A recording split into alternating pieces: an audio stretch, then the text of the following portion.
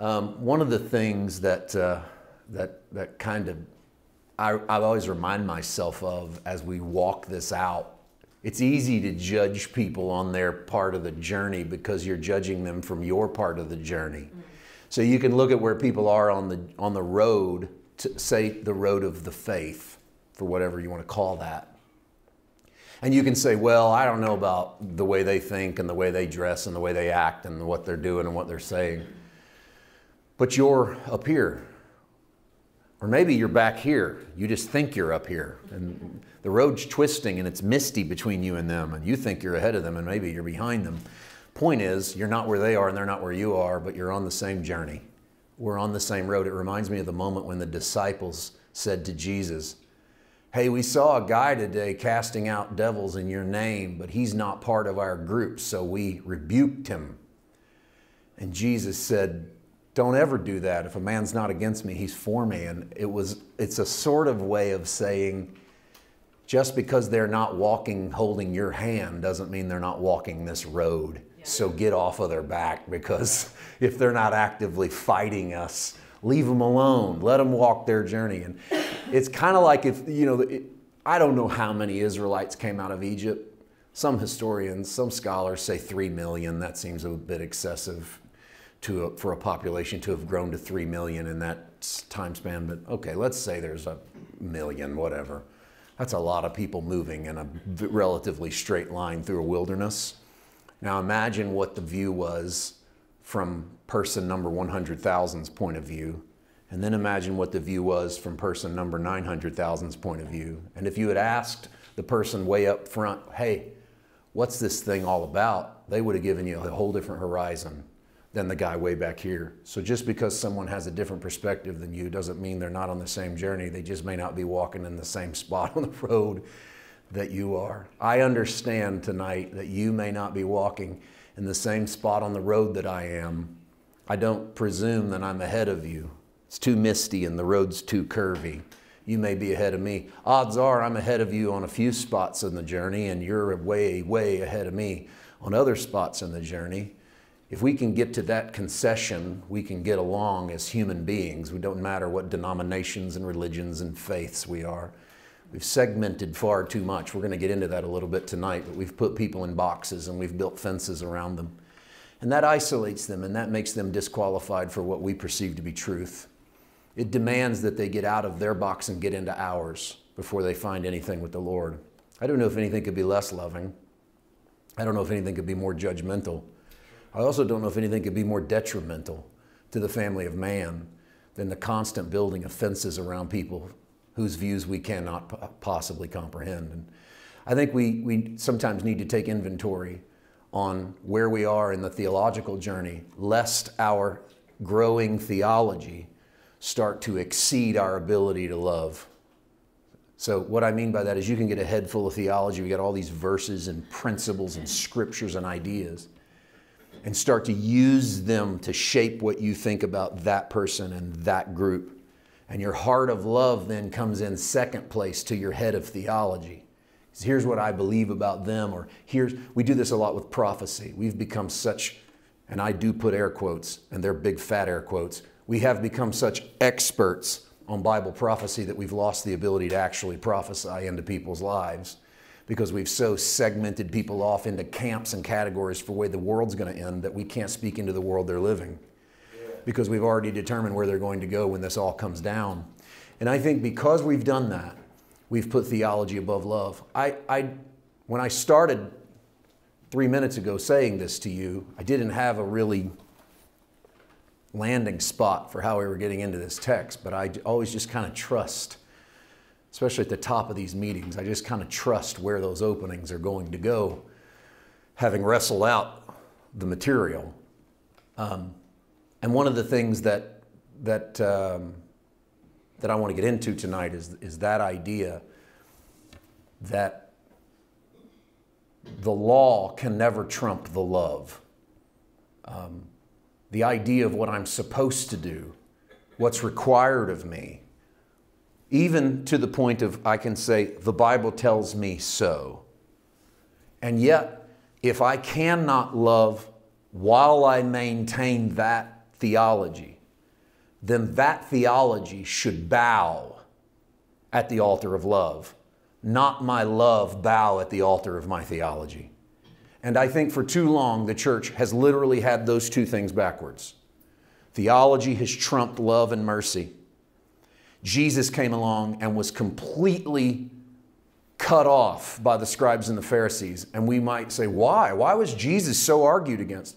Because Jesus flipped the paradigm. He accelerated and elevated love above an understanding of theology. And we are so unaccustomed to people living that way and walking that way and performing that way that and I've said this before, and most people don't even believe this. It rarely gets amen. I don't care. I think it's true anyway. And that is, if we got in a time machine and we went back and we hung out with Jesus and we could actually speak Aramaic and knew what was going on, in a lot of ways we wouldn't like him either. Because the first time that he was confronted with what he's supposed to do according to Torah and he didn't do it, we'd go, if you're not going to follow the Bible, I'm not going to follow you.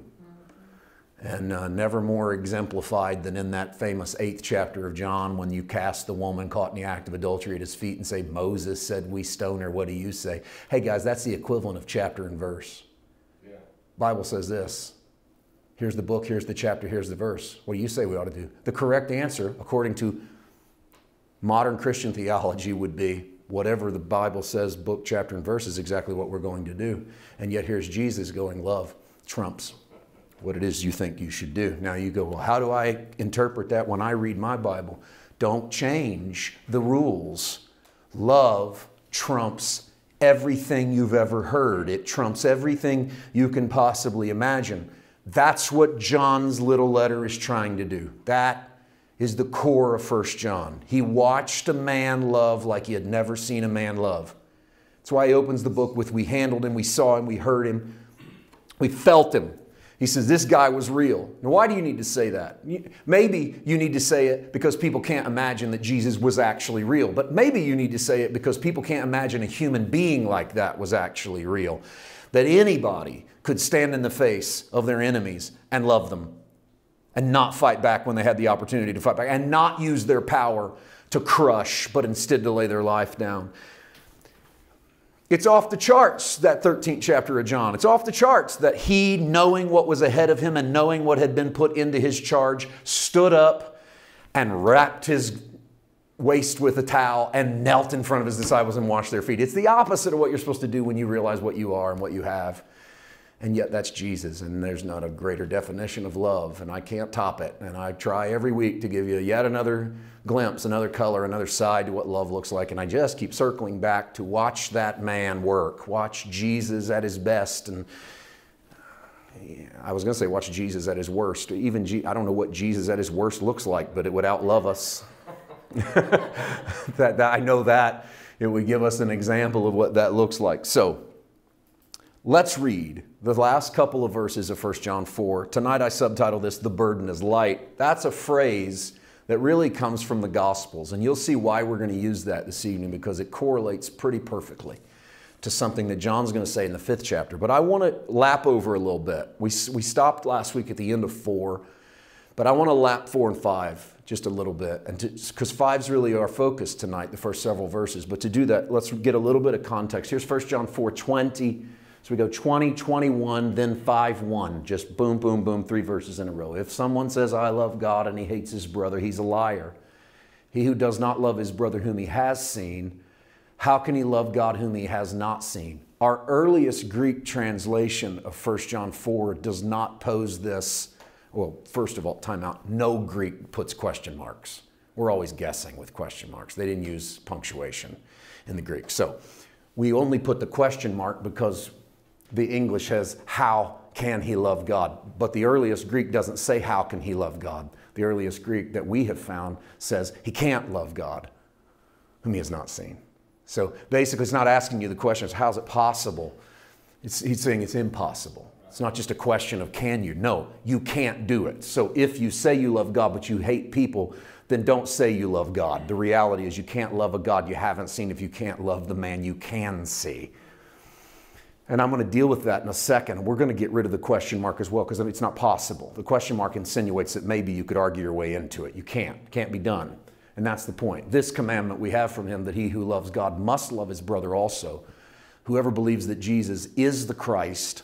Now this is where 5 begins, but you'll notice it's really the same thought. So maybe it's not the best chapter break. I'm not smart enough to know where the chapter breaks would be better, but whoever believes that Jesus is the Christ is born of God, and everyone who loves him who begot also loves whom is begotten of him. You got to break it somewhere, and it's all a love passage, and so that's where it is broken. But before we really dig into the body of that, let me deal with that. How can we love the invisible but not love the visible? How could we love a God we cannot see? Again, it's not really a question. We can't. So let's say it that way. We can't love a God we can't see if we won't love a man we can see. And John is so bold as to say, if you claim you love God but you aren't loving people, you're really just lying. So I would say, who are you lying to? Well, the obvious answer is you're lying to yourself by claiming that you love a God that is invisible when you can't love the visible. And so that got me to thinking about loving the invisible. And I don't think we have trouble loving an invisible God, because in reality, we create the invisible God in the image we want him to be, and that's what makes him easy to love. Yeah. So we go, well, you can't see God, but here's what I wish God looked like and moved like and felt like and acted like. Oh, I love him. And really what happens when we fall in love with the invisible God at the expense of our visible neighbor, we're simply falling in love with the God that looks like us. It's a heavy dose of self-love. Yes. It's that we go, boy, God, we're not like those other people, are we?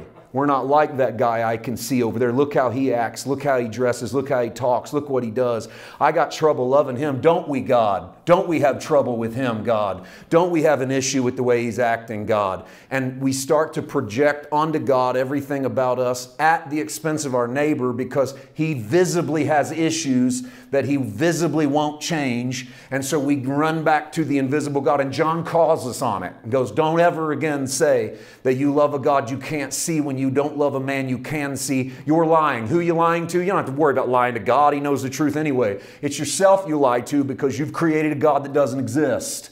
That God does not have a place. Now, go back, because I want to do this first. This commandment we have, that we who love God must love his brother. Whoever believes Jesus is the Christ is the one born of God. So John drops in the qualifier and says you can talk about loving God. You can't love the man you can see. You claim to love the God you can't see. The truth is you don't truly love the God you can't see, because if you had Jesus the Christ, you would love, because you don't get to create Jesus in your image. We touched him, saw him, handled him. He was the real deal. Now you can say what you want about the God you create, but you can't make Jesus act like you. You have to act like Jesus. See the difference? And so as long as you can separate God from Jesus, you can create God in whatever image you want to. You can make him be the God you want him to be. This is why you can preach hellfire and brimstone all you want if you can stay out of the life of Jesus and just stay in the stories of the Old Testament. Even though you can't find the hellfire and brimstone text, but you can preach a God that you believe is on the warpath, because you don't yet have what he looks like as a man. If you stay away from Jesus, then you can create God back here in 1,000 images.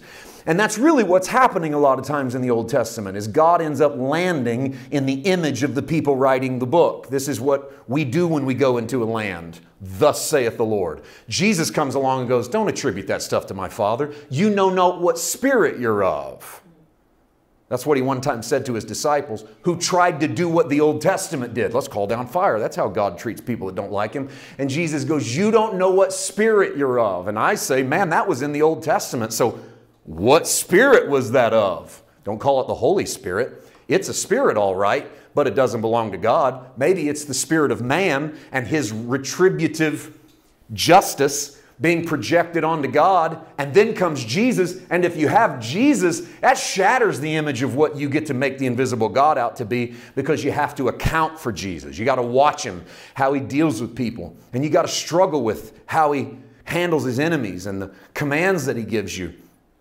And this is why when we get into John, and we're going to see this tonight, this is why when you start to talk about those commands Don't run past Jesus to Sinai and honor Moses as if he's the command giver. Run to Jesus the Christ and see what he says. Why is this? Why does this always happen? Even in New Covenant circles, we're over here fighting and fighting and fighting and fighting about obedience, obedience, obedience. You don't have to obey, it's just faith. Oh, you don't have to keep God's commandments because the commandments are death. And all we're doing is quoting Moses. Well, if Moses was the pinnacle of commandments, then we're right. But he's not. There's Jesus. And every word that comes out of Jesus' mouth trumps everything anyone's ever said. And so when you find that what you're supposed to do as a follower of Christ is keep his commandments, quit running to Moses like Moses has something to say. Go to Jesus. Now, how do I know that's the case? Because that was Jesus at Transfiguration. Hey, Peter, James, and John, come up here to the top of this mountain with me. Now, let me walk you through this because this is often missed. Because all we really think about when we go to the top of Transfiguration is what we get to look like someday in glory. Look at us. We're going to shine like light. That is not what you're supposed to take away from that story. It has nothing to do with what you're going to look like when you get over in the glory land. Like, who cares if in the new kingdom your clothes are white like the greatest launderer, according to the Gospel of Mark? No one cares. What we should care about is that at the top of the mountain, Moses and Elijah show up. And Moses and Elijah are the law and the prophets. And Peter says what we all would say. It's good to be here. Let's make 3 little houses for you and Moses and Elijah. Now, why are you going to make 3 little houses? Because you don't want them to go anywhere. You know you've found a guy you love in Jesus. No one ever loved like Jesus. Peter goes, who else are we going to go to? You have the words of eternal life. I've never heard a guy talk like Jesus. The best guy I've ever seen. He's the picture of what I wish I could be. But oh my gosh, there's Moses and there's Elijah. That's the law and that's the prophets. If we could put all 3 of these guys in 3 little houses, we could all come and visit them forever. Wouldn't this be great? And then remarkably, what happens is a voice comes out of heaven and says, this is my son, hear him. And Moses and Elijah disappear. And Peter, James, and John open their eyes, and the only thing left on the field is Jesus. And it was God saying to us, do you know who you're supposed to listen to? Not Moses, not Elijah, my son. So whenever you hear in the New Testament, keep his commandments, don't freak out. Hold Jesus' hand. It's his command you're listening to. So watch what comes out of his mouth. When he preaches the Sermon on the Mount, you should take notes. He's trying to tell you how to live in the middle of a world that doesn't think much of you. He's giving you not just advice, he's giving you instruction. When he tells you that the gate is straight and narrow is the way that leads to life and few there be that find it, he's not telling you it's hard to get saved. He's telling you it's hard to follow his commands because it's going to be a whole lot easier to do whatever in the world you want to. The reality is his way is a little narrower than the way you were raised on, because the way you were raised on is just do whatever comes easy. Do whatever makes you feel good. Do it the way Dad taught you to do it. Do it the way your culture says do it. Do it the way you do it because you were raised out here, raised over there. You don't know me. You haven't seen anybody like me. And Jesus goes, that's the easy way. That's a lazy man's way out, who does what he does because of his race, does what he does because of his dad, does what he does because of his culture, does what he does because of where he grew up. That's the easy way. You want the hard way? Follow Jesus. And Jesus says, man says carry it 1, you carry it 2. Man smites you on the cheek, you give him the other one. You go, God, this is getting harder and harder. And that is the discipleship of following Jesus. And that's the command. That's when you insert Jesus into the story. Whoever believes that Jesus is the Christ. Now, I want to focus on this belief for a moment. Whoever believes that Jesus is the Christ is born of God. And then we're going to try to work our way and weave our way into some of these commands, because I really want to work on the words that come out of Jesus' mouth a little bit tonight. Next screen. To be begotten of God, because that was 1 John 5:1 about being begotten of God. That's what it means to believe in Jesus is what it means to be begotten. So, to be the born of God is to believe in Jesus as the Messiah. And I parenthetically say anointed, sent one, because we may or may not have a real concept of what messianic proclamation means, because we don't think in terms of Messiah, but think in terms of the sent one, the one who is brushed over by the Spirit. By brushed over, I mean literally coated over by God. As a result, Expect to love people and be willing to do what God says, and this happens through Jesus. This isn't like, hey, you guys got to go out and do this. No, just expect that this is what's going to happen. If you're born of God, expect that loving people is what's asked of you. Don't say, oh, I got to go love. That's a backwards approach. It's not a matter of I've got to go love. It's a matter of this is why I love. Right? And so where I'm failing to do that, I'm probably not understanding my inheritance. I'm probably not understanding my own spiritual DNA. We do that through Christ. Everything, by the way, through Christ. Any other litmus test for salvation is man-made because we tend to build parameters around truth. What I mean by that is the parameter that is given in 1 John 5:1 is whoever believes in Jesus is born of God. Okay, let's start right there. Who's saved? Whoever believes in Jesus is the Christ is born of God. You go, well, I can believe Jesus is the Christ. Congratulations, born of God. And we would respond with, well, it's not that easy. You got to do a lot more than that to get saved. Okay. Oh, what do you got to do? Okay, well, it just depends on what church you happen to walk in, by the way. I mean, honestly, because I've been in a lot of them. And some of them have a really long list for what causes you to be considered part of the family. And some of them have a really short list. And some of them have a really well-defined list. And some of them have a prayer that you pray to the Word. Some of them have classes you have to take until you are qualified, and some of them demand certain kind of baptism. Some baptisms are dunking, some baptisms are cups of water poured over your head, some baptisms are a splash of water on your forehead, some baptisms are done in the name of Jesus, some baptisms are done in the name of the Father, Son, and the Holy Ghost. Some baptisms are done by the authority of Jesus Christ. Some baptisms are done in the name of the Father and His Son Jesus and the Holy Spirit. I'm not even exaggerating. Those are like parameters of salvation. And then once we're past the ceremony, and that's what it's become. Once we're past the every head bowed, every eyes closed, hands raised, nobody looking around, don't cheat. If you want to accept Jesus, say this prayer or come up here or whatever. Once we're past all that, and I'm not mocking. Well, hey, I've been down all those roads and I walk through that stuff as well. And I'm not saying there isn't a utility in tradition. It doesn't always mean it's the best, but it doesn't mean there isn't utility in it. But when you get past that, then there becomes parameter for who really got it and who didn't. You know, who really got saved, who's on their way out. And it starts to look like whatever we want it to look like. And it can be everything from the translation of the Bible that you're reading, to the length of your skirt, to the fact that you do or don't wear makeup, or that you approve of tattoos or piercings. And I'm just talking superficial stuff. Then there's all kinds of things about individual moralities. Things you will allow, things you won't allow, things you'll watch, things you won't watch, things you'll put into your body, things you won't put into your body, things you'll be a part of, things you won't be a part of. And we've even turned the litmus test political. You know, if you're one party, you can't be saved. If you're the wrong side, there's no way you can be following it.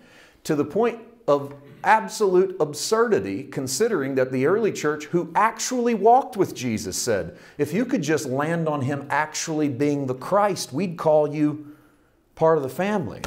I mean, the biggest divider in the world in their eyes was just believing that Jesus was who He said He was. If you could buy that Jesus was who He said He was, they went, well, you'd have to be born of God to believe that. You'd have to be born of God to believe that Jesus actually came from God, died, resurrected, and then went back to God. If you could buy that, hey, welcome in. We're glad to have you. And I wish we had a simplicity of the gospel that was a little closer to that, where then the parameters was not boxes of denominationalism, because I think what happens is disagreement leads to division, which leads to denominations or non-denominations. And segments of people who build little fences around truth and nobody else has got it. But John's landing point is not 20 lists of things and the way you got saved, but do you believe Jesus is the Christ? Don't say you do if you don't love people. Because that's what we ask of you. And where did He get that criteria? Well, He got it from Jesus, who said, they shall know you are my disciples because you don't drink. because you refuse to watch certain movies. They will know you are my disciples because your church sign says this. No, he said, you know better. They're going to know your mind because you love, because it looks like me. He goes, that's what I did. So they're going to figure you must have followed that crazy Jesus if you learn loving people that don't love you back, because it's crazy to love people that don't care for you. I mean, anybody can love people that love them, but to love people that don't care for you, well, that's nuts. And Jesus goes, they're going to know you belong to me. And why do you think Jesus said they're going to, don't worry if they hate you, they hated me first? Why do you come up with that? Because look, it runs so counter to the system of this world that it's going to cause people a lot of pain to watch that sort of, Jesus wouldn't have called it Christianity, but let's do that. To watch that sort of Christianity, that we love that which is unlovable or doesn't love us in return. He goes, they're going to hate you for it. He goes, don't worry, they hated me too, because the system always hates that which stands in rebellion against the system. And it's a rebellious stance against the systems of this world to love in that manner. All right, back to that text real quick. You believe Jesus is Christ, born of God. Everyone who loves him who's begot of him. I got to really hurry. I think we're on like the third set of screens. We really got to speed this baby up. By this we know we love children of God. We love God. We keep his commandments. This is the love of God, that we keep his commandments. His commandments are not burdensome. Let me give you an example of one of those. 3:23. You go back 2 chapters. This is his commandment, that we should believe on the name of his son Jesus and love one another as he gave his commandment. That's a good place to start. So don't run all the way back to Moses, try to figure out what commandments you got to keep in order to follow God, because then you got to jump over Jesus and go back to, don't do that. Start here. This is his commandment. Believe on Jesus, love one another. That's the commandment he gives. And really, that's the commandment Jesus reinforced, because he goes, love the Lord your God with all your heart, soul, mind, strength. Love your neighbor as yourself. He goes, on this hangs all the law and the prophets. On this hangs all of Moses and Elijah. So Jesus then becomes all of that in one person, which is why we don't put our faith in our ability to love God, and we don't put our faith in our ability to love man. We put our faith in Jesus and his ability to love us. And then in receiving his love and loving him, we love the Father and we love our brother. And where we struggle to love our brother is probably because we don't understand the love of our Father as exemplified in Jesus. This is why when we specialize in works, performance, and effort, we're left and we're right. But when we specialize in Jesus, we find the love of the Father exemplified in one man, Christ Jesus. All of that becomes ours. So focus on that last verse there from that first segment. This is the love of God, that we keep his commandments. His commandments are not burdensome. Let me give you an example, all right? I already gave you one from 1 John 3. Believe on Jesus, love. Okay, not as easy as it sounds maybe. The believe on Jesus we say sounds easy, but then love, of course, becomes difficult. So let me give you another example of how what Jesus tells you trumps everything else. Here's Matthew 11. One of the most famous Jesus passages, but I want to focus in at the back half instead of the front, because we all love to quote, come to me all you who labor and are heavy laden and I'll give you rest. That's perfect. That's Matthew 11:28. This is Jesus talking, right? Take my yoke upon you and learn from me, for I'm gentle and lowly in heart, and you will find rest for your souls. I always call this rest given, rest found. One of these is your spirit, one of these is your soul. Your spirit man is that which has been implanted by the Father. He will live forever. Your soul is your psyche. It's the seat of your emotions. It's how you think, it's how you feel. So notice that, come to me all you labor and are heavy laden, I'll give you rest. So you come to Jesus, automatically your spirit man is at rest in Christ. But then, take my yoke upon you and learn from me, I'm gentle and lowly in heart. You'll find rest for this. So your emotions and your psyche don't automatically come to rest in Christ. They come to rest in Christ as you yoke together with Jesus. Now, this is an illustration lost on us because we don't yoke oxen any longer. But if you lived in an agrarian economy as Jesus did, and you needed to put an ox in the field to work, and you needed 2 ox to work together, you put a yoke on the neck of those ox so that they would stay together.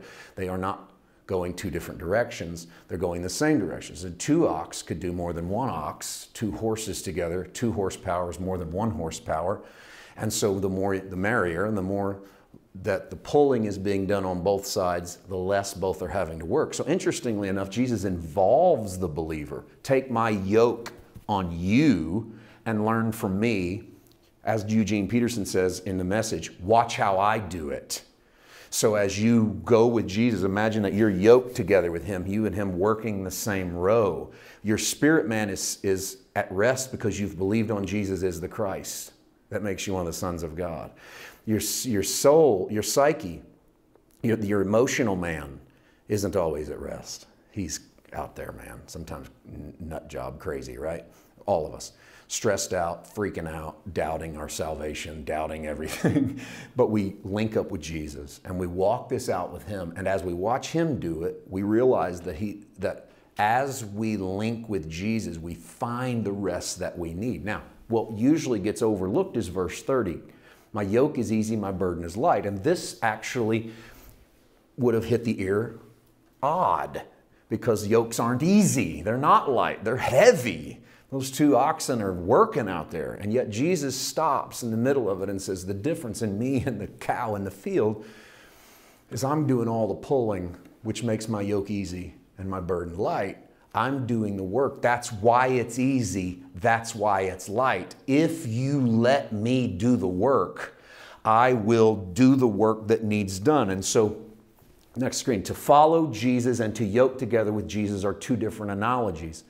It's not always easy. I wanted to bring this up because I want to show you there is an ease, but that's not the last definition, okay? It's not the only definition. It's not always easy to follow Jesus because the road is narrow and there might be a cross waiting for you. I jumped the gun and got all excited and told you that a few minutes ago. That's okay. Just let that sort of reinforce what we talked about the way is narrow.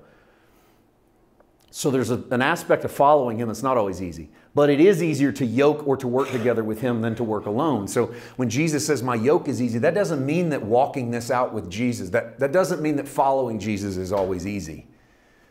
Following Jesus into his way of living is not always easy. In fact, Jesus says, you're going to pick your cross up and you're going to carry it up a hill. And that ain't easy. And some of you, he said, are going to die in the effort. And he said, a man might lose his life, but for my sake, that man will find his life. So following Jesus isn't always easy, but working with Jesus, letting Jesus do the work in you is easy. It's getting your hands off of fixing you. It's getting your hands off of solving your issues. Following Jesus might demand that you turn the other cheek when you really don't want to turn the other cheek.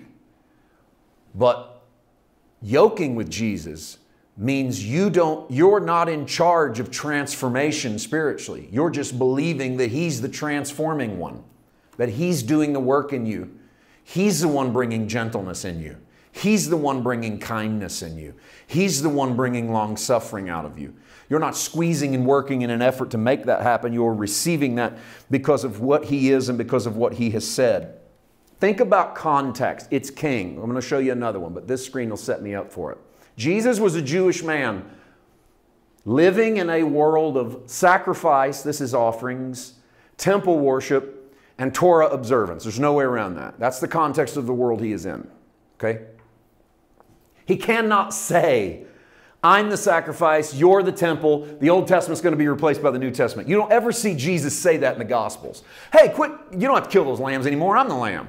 Oh, we don't have to go to temple, I'm the temple. This is why you see Jesus contextually trapped at times. It's like, why is Jesus going off to the temple? Well, because we're pre-cross, we're pre-resurrection. We understand that some things are culturally, Jesus is bound to his culture and his context. So he doesn't ask us to go. I used this as an example in a sermon recently. I go, don't assume that the words of Jesus don't apply to you unless it's so obvious that contextually it can't apply to you. Jesus once healed a leper, and the man came back and said, thank you. And Jesus said, now go offer up the rites of purification as Moses demanded. Now, if you take every word of Jesus serious, then what are you supposed to go do after a miracle happens? Go offer up the rites of purification as Moses commanded. You go, wait, no, I don't have to do that. I'm not a Jewish man living in the first century under Torah observance. And so use common sense when you understand the context of which Jesus is in. So one of the common sense understandings of Jesus is that there's certain things he can't say, but he does hint at them. He does hint at being the sacrifice. and that there will someday true worshipers will not worship neither here or in this mountain, for they will worship me in spirit and truth. He does hint that there's going to be something better than a natural place to worship. He does hint that there's going to be a New Testament, because you can't put an old garment, new patch on an old garment, lest you rent the one and the wine spill out. All those things are, I hate to say the word code, but they're kind of coded for there's something better coming. Keep your eyes on me. Watch for it. Now, you're on the other side of it all, so you look back and you catch it. When he's at the well with the Samaritan woman and he goes, the true worshiper is going to worship in spirit and truth, you go, Paul would agree. Your body is the temple. Don't you know that whatever you join yourself to, so it's not about where I go. We catch that. They don't catch that in their day. How can they? He can't come out and say it. In his time and in his context, he honors law keeping. Mosaic law keeping. But this is a very important conjunction.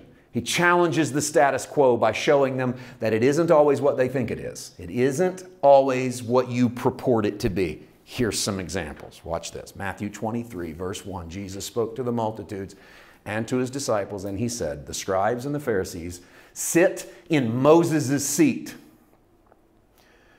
That's both a compliment and a very subtly veiled insult towards the law because of what's about to happen. Okay? So they're the top of the heap, Jesus says, legally. They're in Moses' seat. Therefore, whatever they tell you to observe, observe it and do it. But don't do it according to their works. Uh-oh, here we go. The twist happens.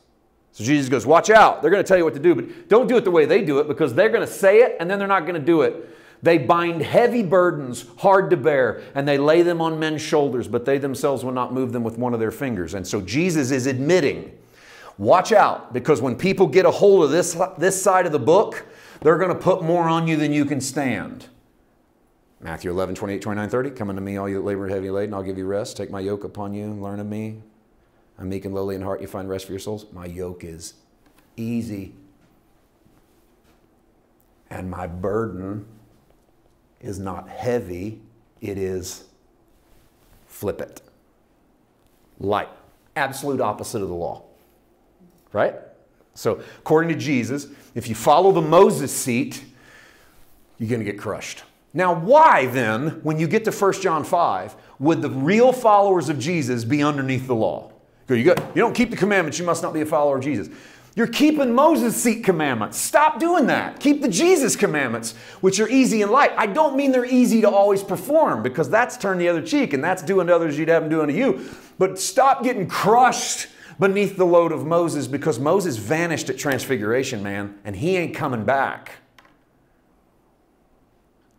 This idea that there's two cosmic witnesses in the book of Revelation and Moses is one of them who comes back to come pounding the law at Jerusalem is such an insult to the finished work of Jesus Christ.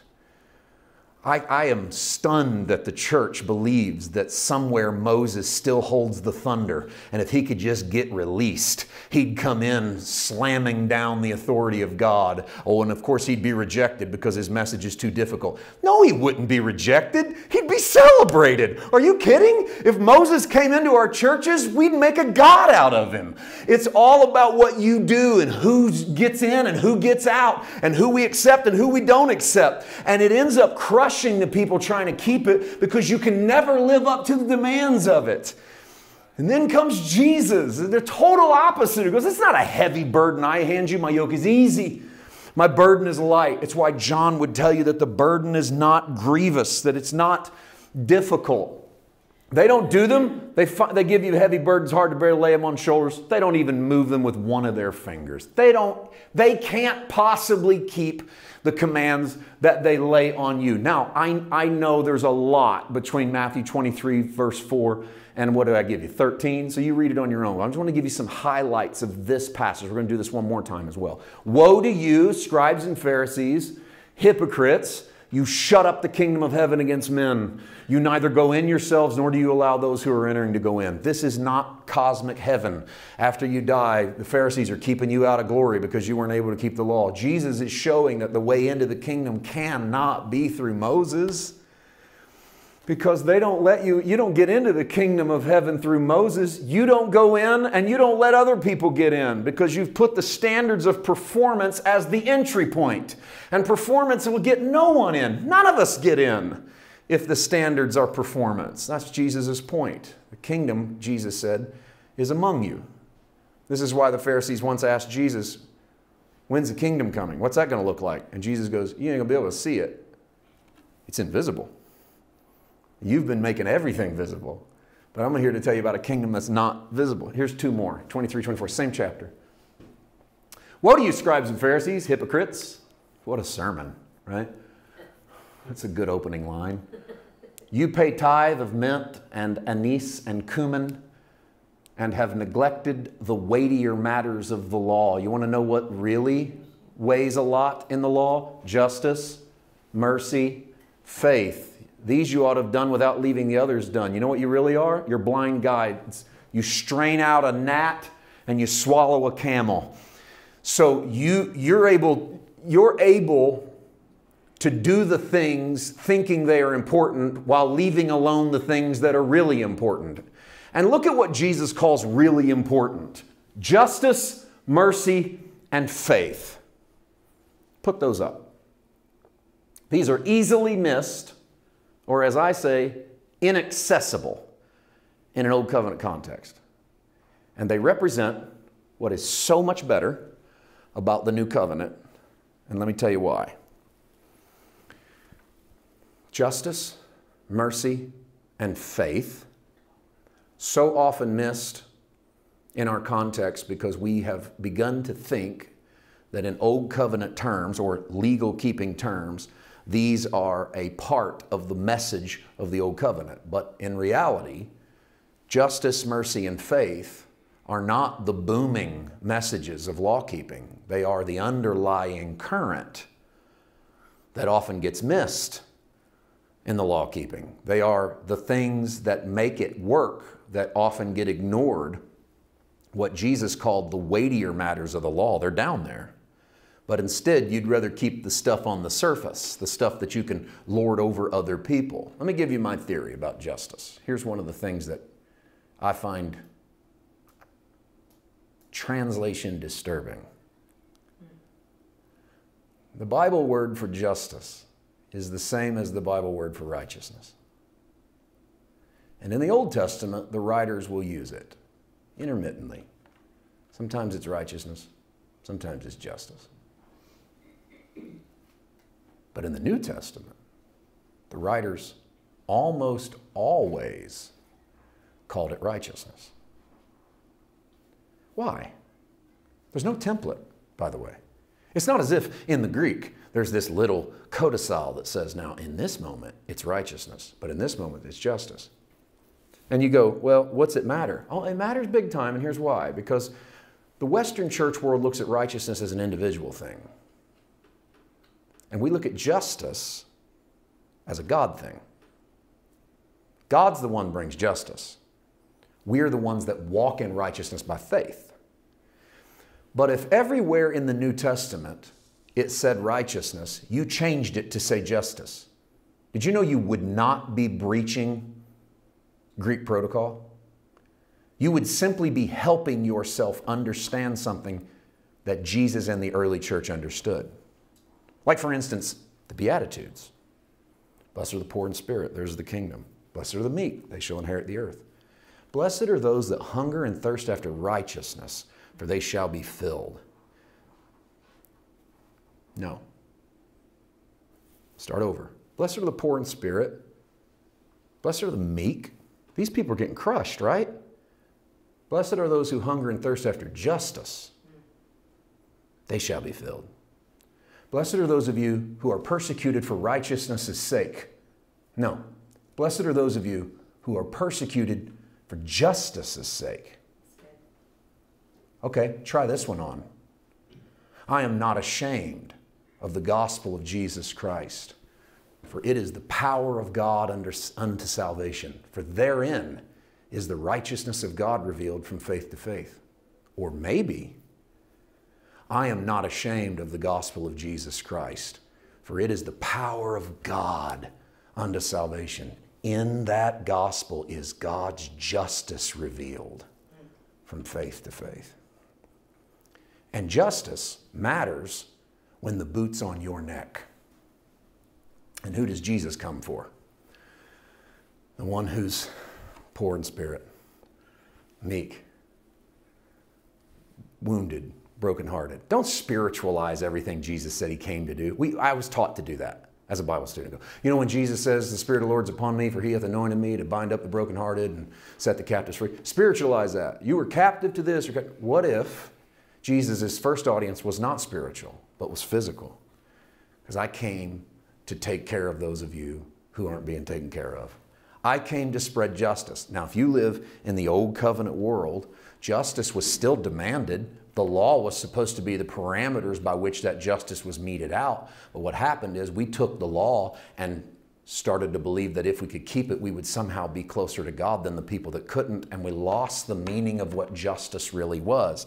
I do want to show you how these pop up a little bit in the Old Testament as we try to land this tonight. Here's a for instance, Micah 6:8, Old Covenant. Look at this. They're almost always at the very back of the Bible, by the way, of the Old Testament. Almost always. I have a theory about that. Let me read it first and I'll give you my theory. He has shown you, O man, what's good. What does the Lord require of you? But to do justly, love mercy, walk humbly with God. Look at this, man. If you had wrote this down in Leviticus, you know what this would have sounded like? He's shown you, O man, what's good. What's the Lord require of you?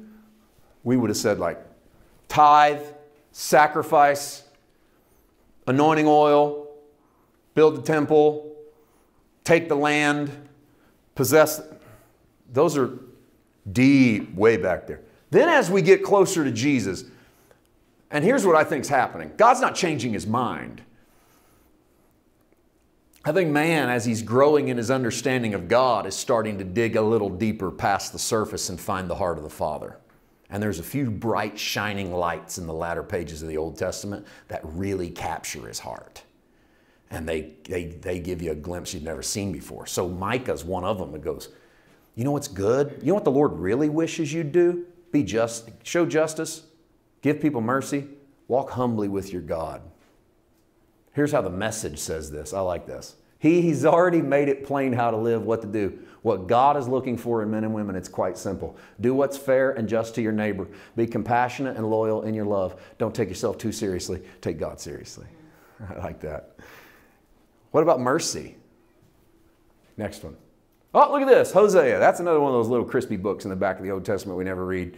What's this mean? As we get deeper into the Old Testament, we're getting closer to Jesus. Look what happens. Revelation starting to pop up. I desire mercy. Hosea 6:6. I desire mercy, not sacrifice. The knowledge of God more than burnt offerings. By the way, in a Jesus confrontation with the Pharisees, when they got mad at him healing people on the Sabbath, he quotes not Deuteronomy, not Exodus, not Leviticus, not Numbers, not Psalms. He quotes Hosea 6:6.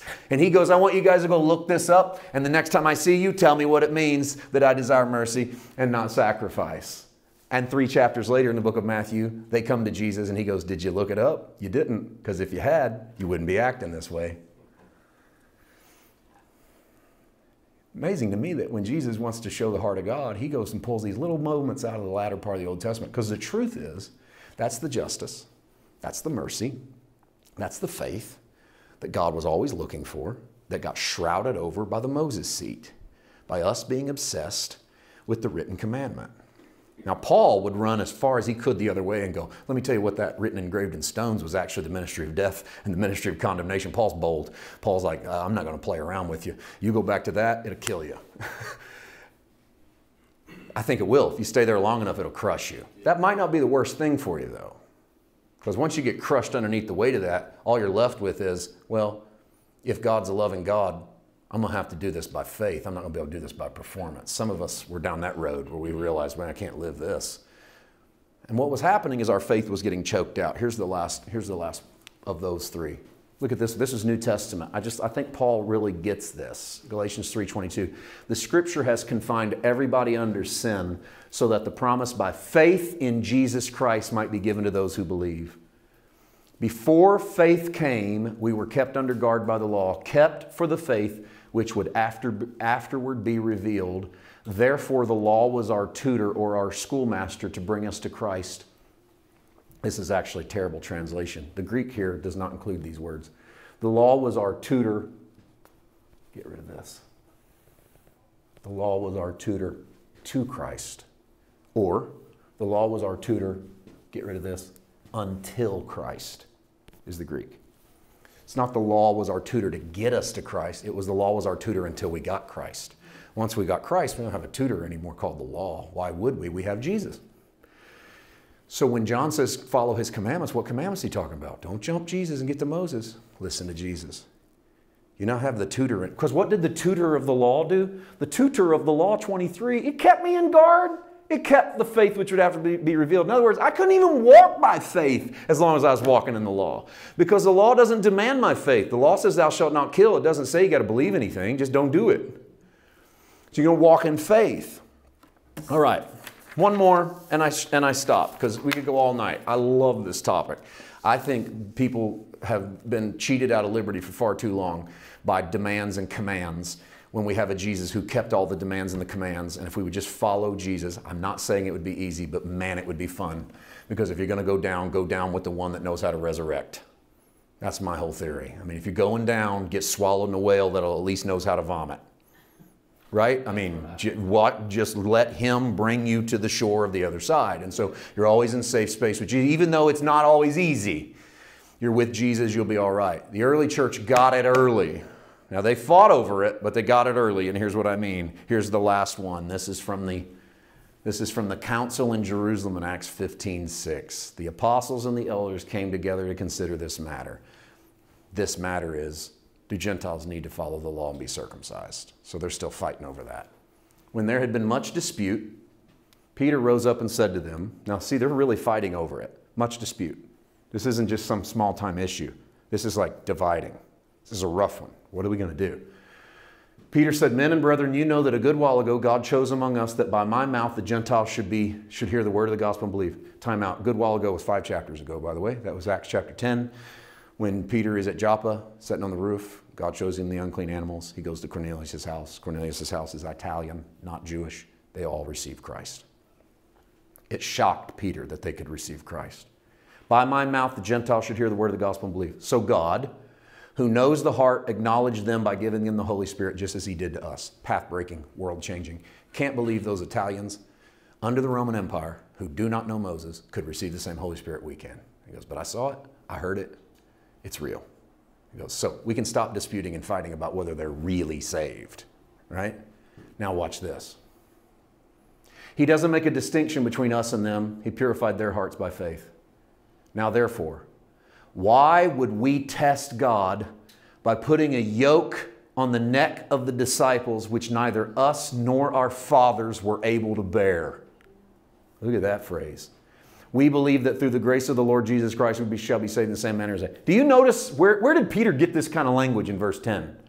Remember Matthew 11:28? Come unto me, all you labor heavy laden. I'll give you rest. My yoke is easy. My burden is light. Look what Peter does with that. He goes, why in the world would we test God by putting a yoke on the neck of these people that neither our fathers nor us were able to bear? What yoke is he talking about? The whole argument is, should people be required to keep Moses' law? And Peter stands up and goes, we couldn't even keep Moses' law. And it was a yoke that killed every one of us. So why in the world would we put people back under it? Why am I telling you this? Because when John says, if you love God, keep his commandments, don't jump Jesus to get to Moses. Why would you leave your spouse and go cheat with Moses? This isn't talking about Mosaic law, dietary law, sanitary law. It's talking about the words that come out of Jesus' mouth. You say you love him? Do what Jesus said do. End of story. That was the early church. Well, let's go read about Jesus. Good place to start. Jesus trumps everything else. Jesus is the final word. The center. Keep him there. Don't move him to the side. Keep him there. That's good news. Let's pray. Father, I thank you. The word is so real, so powerful, still moves our heart. Thank you that the yoke is easy and the burden is light. Thank you that we are not just believing and then left out here. We believe and we follow. And we know we are yours because we love the brethren. Father, where we don't love, I think it's because we haven't yet had the love revealed to us. So reveal that through your power, through your Spirit. We thank you. We praise you. In Jesus' name, amen. Amen.